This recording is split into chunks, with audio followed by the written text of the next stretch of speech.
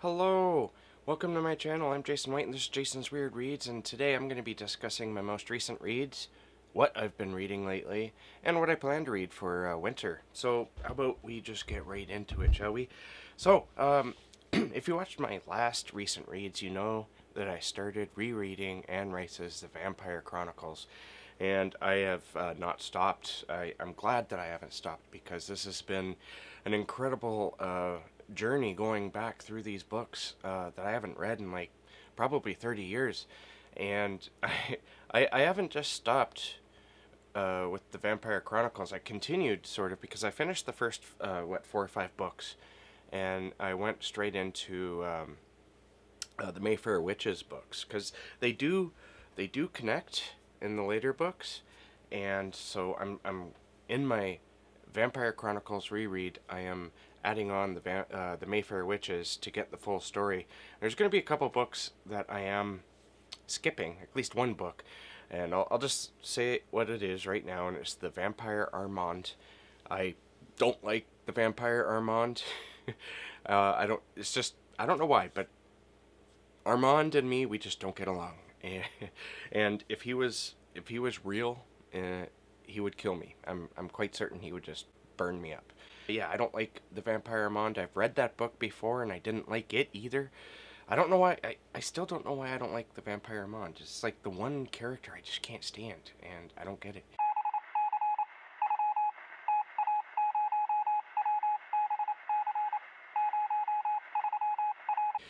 But there's a lot of other books that I'm planning on reading, so how about I just get into what I've read since the last time we've talked. Last time I was in the middle of Queen of the Damned by Anne Rice, and I absolutely loved this book. I remember thinking, before going back into these books, that The Vampire Lestat and Queen of the Damned were sort of like the low points of this series. And I disagree with myself on that now. I think that Queen of the Damned is a very interesting story. There's a lot going on in here. There's so much vampire lore. You learn so much about the vampires in this, about the ancient vampires and how the vampires came to be, which you sort of touch upon in The Vampire Lestat. I think in my last recent reads video, excuse me, I said that you could probably put The Vampire Lestat and the Queen of the Damned together as to one book, and you could, although there's a huge shift in narrative. As far as I know, this is the only book in the, well, at least in the first 4 or 5 books, up to Memnoch the Devil, this is the only book that's not in first person, at least not completely in first person. At the beginning of this book, Lestat says that he's going to write the book from other people's perspectives, and there's actually a funny part. If you've read these books at all, you know how Lestat likes to go on and on and on about himself and how beautiful he is. And he says at the beginning of the book, when he says, I'm going to switch to a third-person narrative so that I can get everyone's perspective, he says, don't criticize me for the other characters I'm going to write in their opinion of when they think I'm beautiful, because I know they think I'm beautiful. It's just... it's kind of like an inside joke, I think, within the series. But anyways, this book is fun. It's kind of slow. I think you kind of have to really enjoy the way Anne Rice presents the story in order to really dig this book. But man, I love this book. It would be one of my favorites. Maybe one day I'll tier the vampire books when I'm done the rest of them. And we all know it would be last. It'd probably be The Vampire Armand.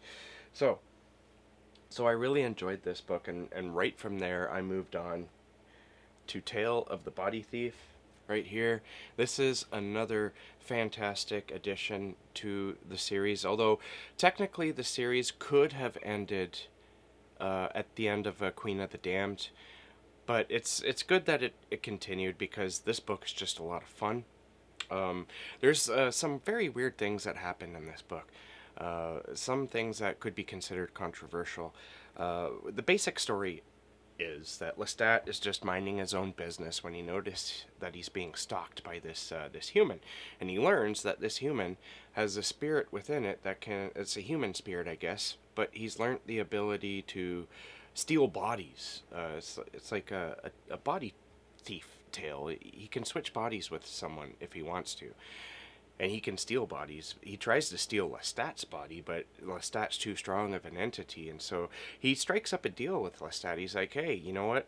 How about we switch bodies for a little while? You can feel what it's like to be human again, and I can experience what it's like to be a vampire.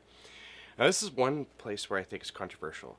I think, Lestat makes a lot of brash choices in this book. At the very beginning of this book, he tries to commit suicide, not because he's depressed and wants to die, but to see if he can do it. And so that sort of opens up a can of worms into what Lestat's character is like. He's very arrogant, and he'll do dangerous things just to have fun. Uh, and so he says yes. I guess it's not that far-fetched to say that he would go with that, but I don't know. To me, it just seemed like through every inch of his decision-making at this part where he decides to switch bodies with the body thief, I'm like, what are you doing, Lestat? Are you an idiot? But he kind of berates himself for it too, especially later on when the body thief, who's a liar and a thief, decides he's going to keep Lestat's body. Now, when Lestat is in the human body, he does something that is the second and probably most controversial thing. And I'm just gonna spoil it because it's definitely a content warning. He sort of accidentally rapes a woman, and that's a weird thing to say, accidentally, and it's hard to express, honestly. That's probably a big turnoff for a lot of people, but he's in a human body for the first time in hundreds of years, and he's suddenly, and the vampires in Anne Rice's vampire lore are not sexual creatures, even though they're all beautiful, and if they were human, you'd probably want to sleep with them. Yeah, you'd probably want to, and there's like a rule within the vampire society to not turn ugly people into vampires, although they don't specify it that way. They're like, only turn beautiful people into vampires. But I digress. Anyways, he's in this human body for the first time, and he's overcome by lust. He goes out on a date with this woman, and they start making out, and he just sort of loses control, and it's like every excuse of a date rape that you could ever hear, and it's kind of disgusting. But he's very remorseful at the end of it. That's like the biggest. I was kind of like, huh? I mean, I don't remember that part the first time I read this book. Everything else in this book, though, is a lot of fun. And going on again about rape. There's like a sort of rapey theme in Anne Rice's book. There's like an underlying theme in some cases of like rape fantasies, and I don't get it, but that's just me. It's not going to make me stop reading Anne Rice. It's just, it's kind of more of a sign of the times. If you knew Anne Rice at all, if you were a part of her People of the Page on Facebook, you know that she was very, very progressive and liberal. And so, the one thing I love about Anne Rice is she's not afraid to go anywhere. She goes where the story she feels needs to go. And this story is no exception. The next book is definitely no exception either. But this book has quite the ride. The one thing that's fascinating about this book is it's not the story that matters. The idea of the body thief taking, and Lestat, the body thief and Lestat switching bodies. That's not really what the story is about. The story is about Lestat's sort of struggle with existence. He's kind of having an existential crisis through the book, although he handles it with his typical flair of comedy and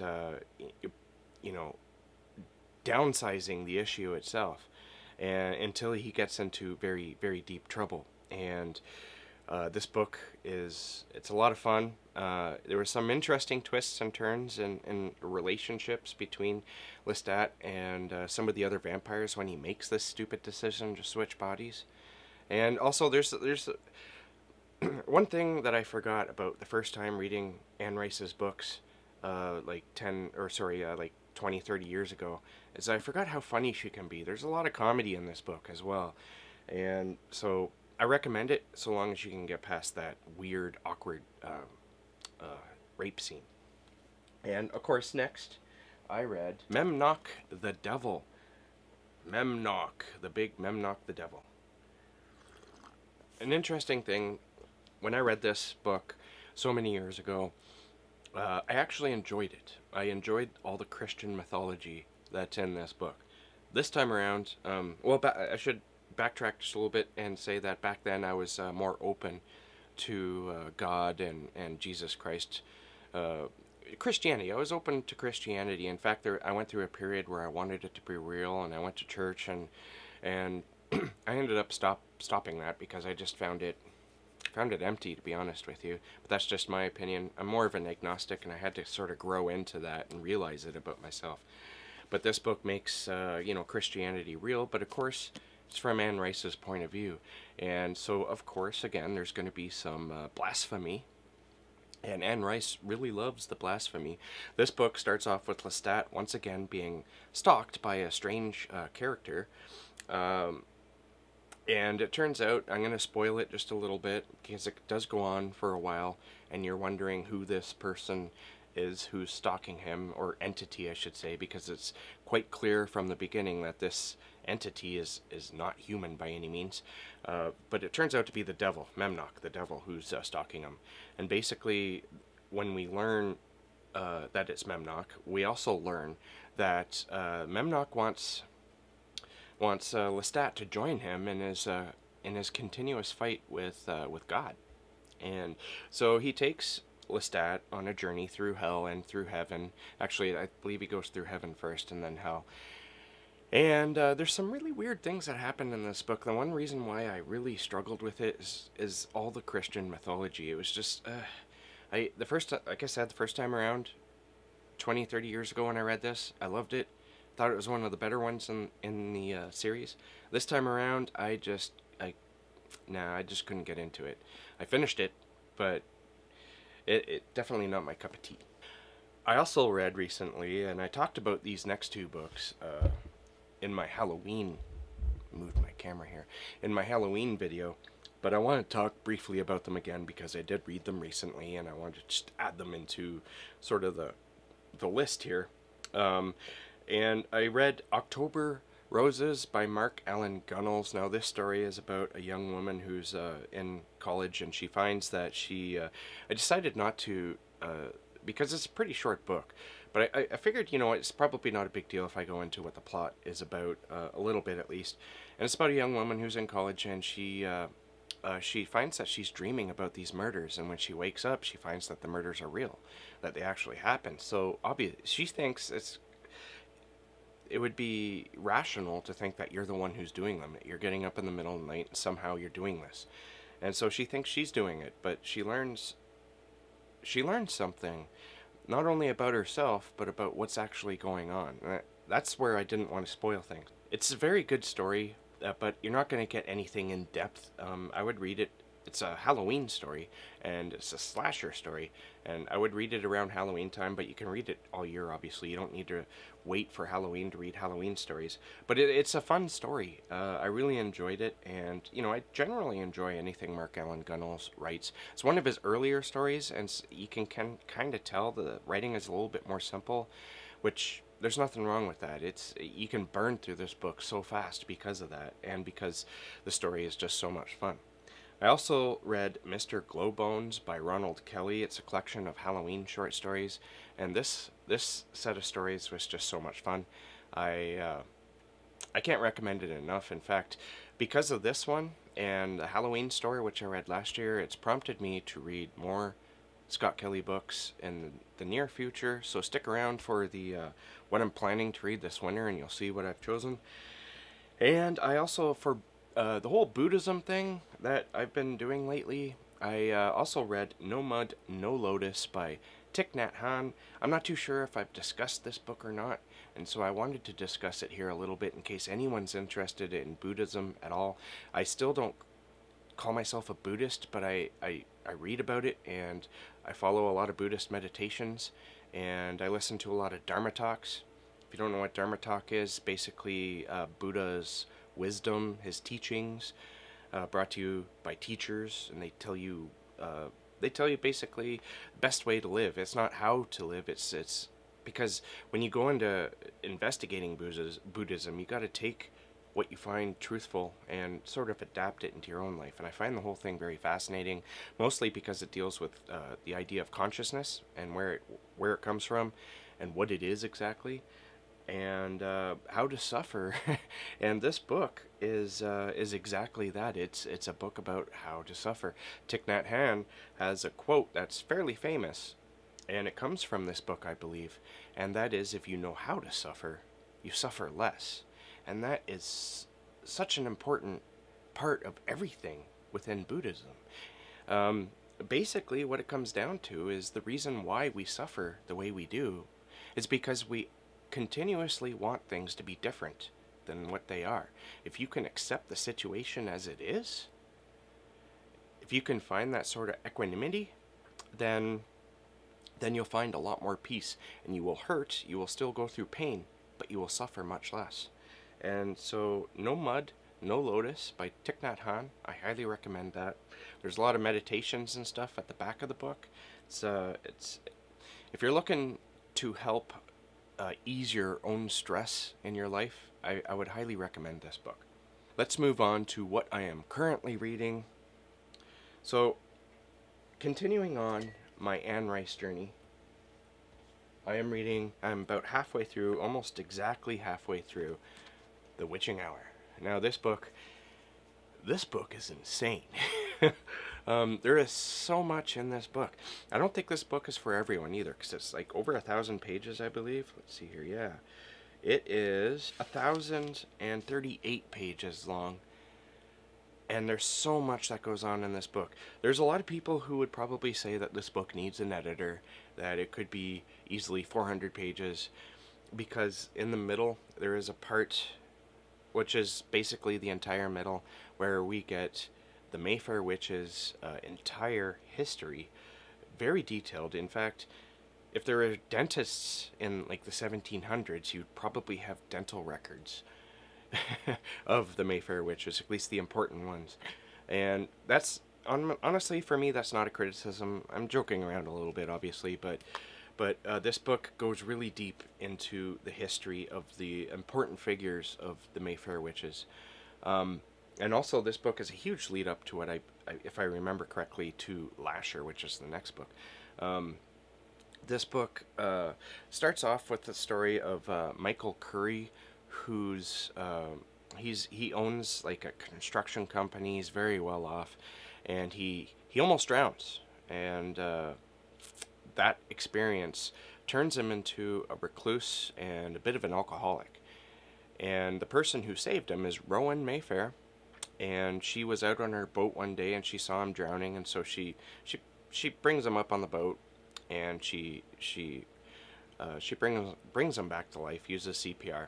And he doesn't know it for a while until he says publicly that he wants to know who saved him, because he wants to thank them, or I forget what it was he wants to tell them, but he wants to at least talk to them. Oh yeah, he wants to lay his hands on her boat, because after he drowned, he came back with this weird power where whatever he touches, he gets very mundane little bits of information about whatever it is he touches, which includes people and items.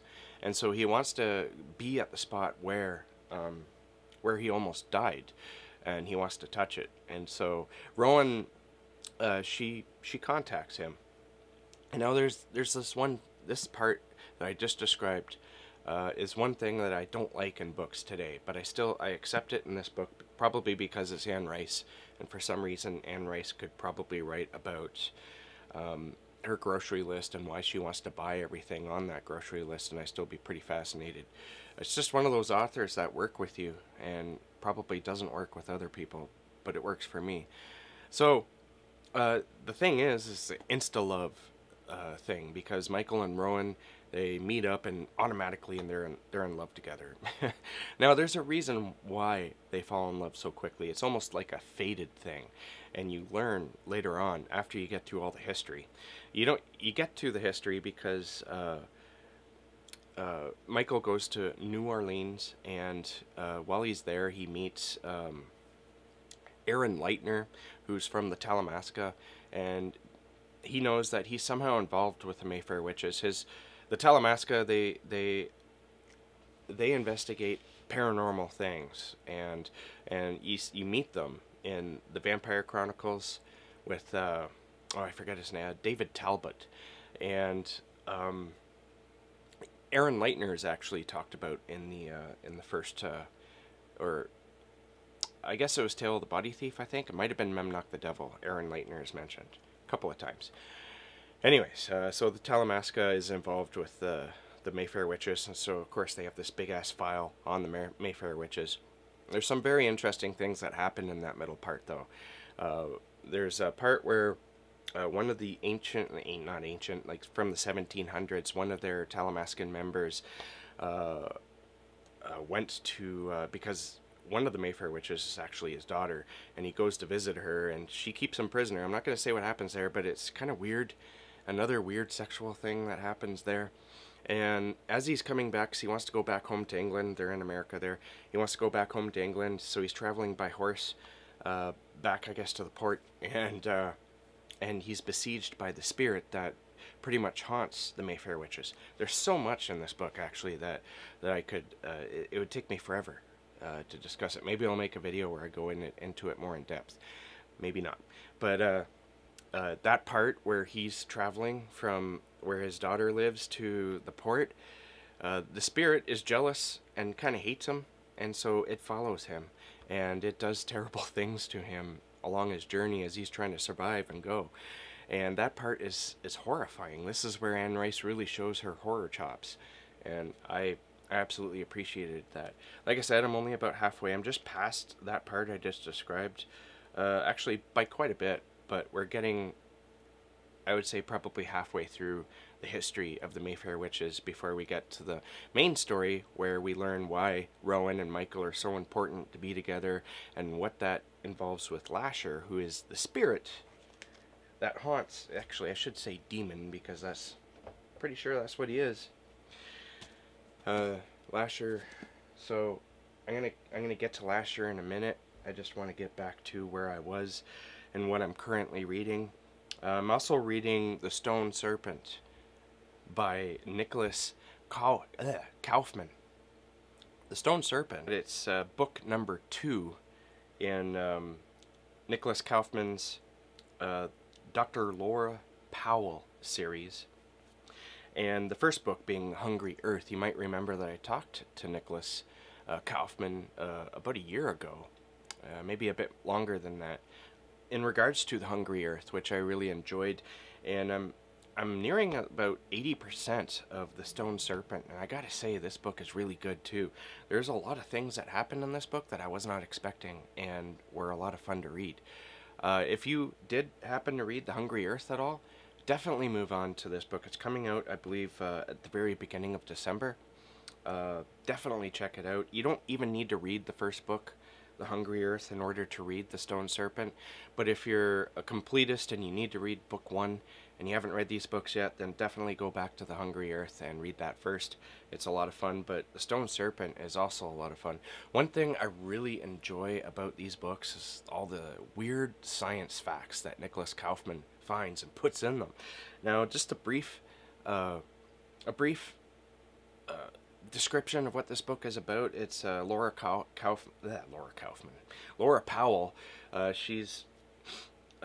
She finds herself investigating people who are dying petrified, meaning that they've turned to stone.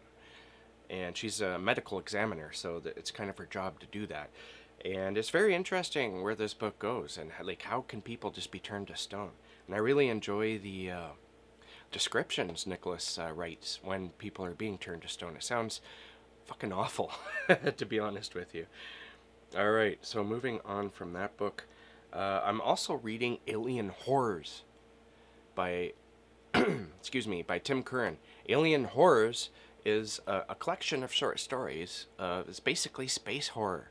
And I'm so glad that Tim Curran put this collection together, because I love Tim Curran's work. And I also love space horror. And I've read the first 2 short stories in this collection, and they're both phenomenal. They're both exactly what you expect from a Tim Curran reader.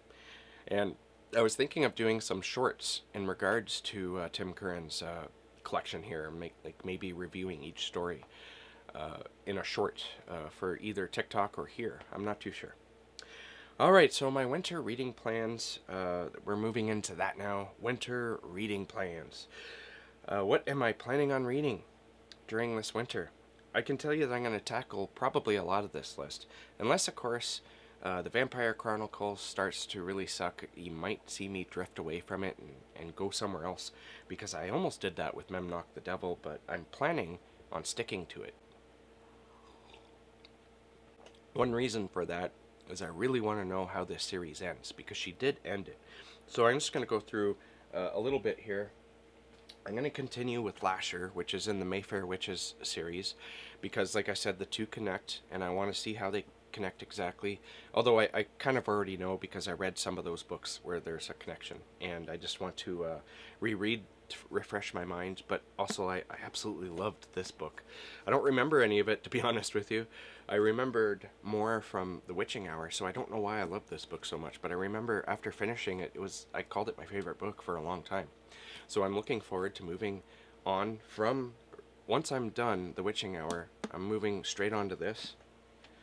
Another book that is threatening for me to lose my interest in reading these series is the third book in the Mayfair Witches, which is Teltos.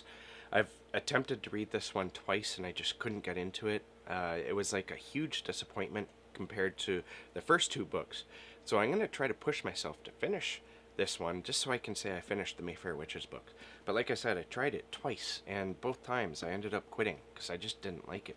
In fact, you could say I hated it. I'm hoping that my more middle-aged brain will enjoy it more now. Although there's one thing in here I know why I didn't like it, and it's another weird sex thing that Anne Rice likes to throw in. That's what turned me off the most. So I'm hoping I can just get over that. If you've read this book, then you know what I'm talking about. What else do we got here? From Teltos, I plan on moving immediately to Merrick. This is where the two storylines between the Vampire Chronicles and the Mayfair Witches, this is where they entwine and join together. And I read this one a long time ago, but like with Lasher, I don't remember anything about it. The only thing I remember is that I I enjoyed it quite a bit. And then from there I'm going to move on back to the Vampire Chronicles, and I'm going to read Blood and Gold, which is another tale of one of the vampires, one of the older vampires, Marius I think his name is. It's basically his story. I've never read this one, even though I planned to, so I'm looking forward to reading that. And then Blackwood Farm I did read when it was released about 10 or 15 years ago, probably more like 15 years ago. And I have to say I loved the first half, but I really hated the second half. It actually pissed me off. And I'm hoping that my older brain, my older mind will enjoy Blackwood Farm a lot more now. Especially since the series is so fresh in my mind. The things that Lestat did at the end of this book to piss me off so much might make more sense. So I'm hoping so. And from there, I plan on reading Blood Canticle. I don't know if I've read this one, which is a weird thing to say. I'm pretty sure I have, but yeah, I have, because I bought this brand new. And there's creases on the spine, so obviously I read it, but like I said, man, I don't remember reading this one at all. I don't even remember if I enjoyed it at all. So I'm going to reread this one as well. And from Blood Canticle, I'm going to read Prince Lestat. And from there, I'm going to move on to Prince Lestat and the Realms of Atlantis. And then the final book of all of it, Blood Communion. And I would, normally when I get to this area of what I plan on reading, I'd read the synopsises. But this video is way too long so far. And I'm going to be reading some synopsises like with the next book. And all you really need to know with these books that is part of either the Mayfair Witches or the Vampire Chronicles, or they're intertwined together.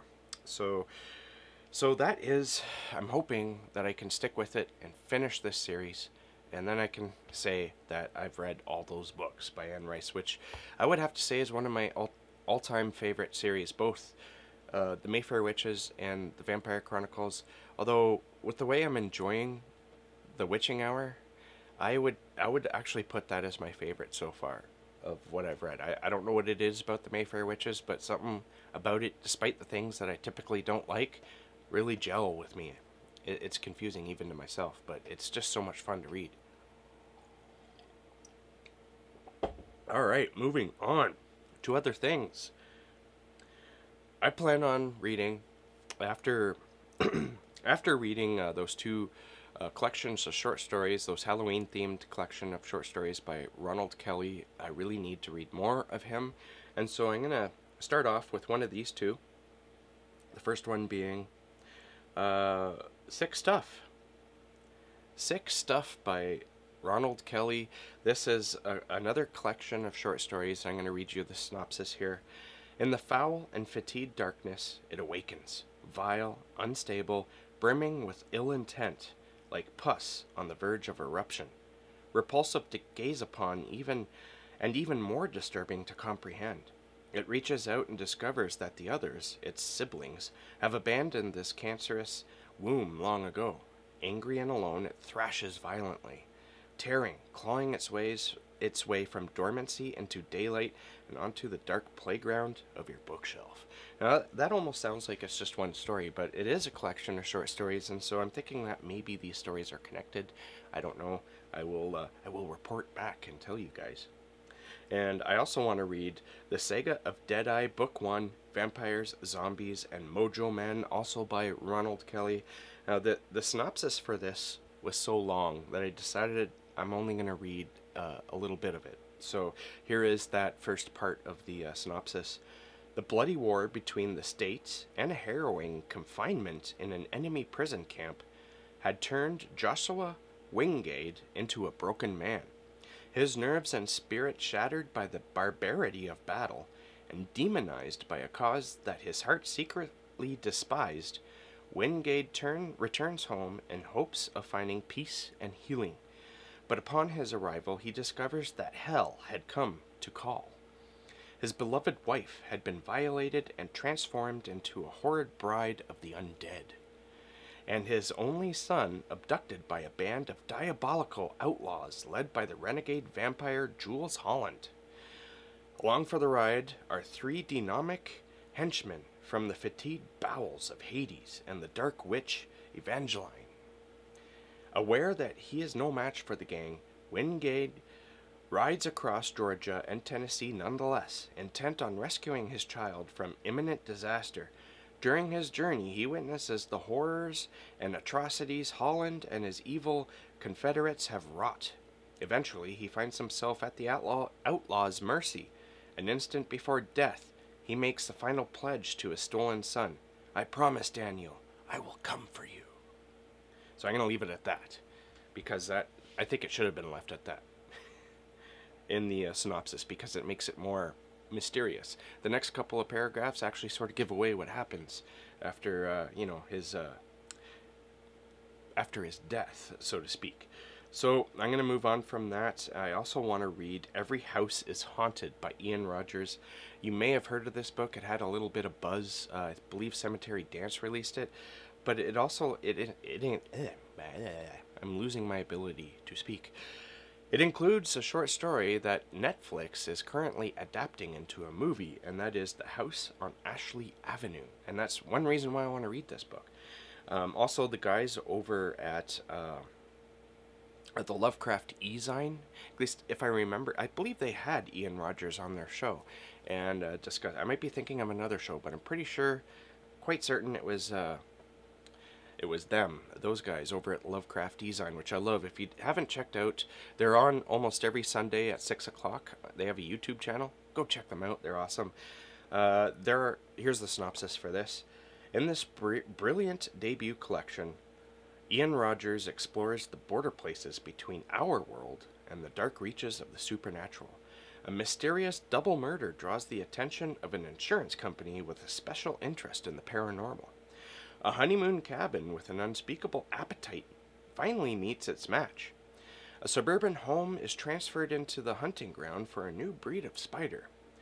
A nightmarish jazz club at the crossroads of reality plays host to those who can break a deal with the devil for a price.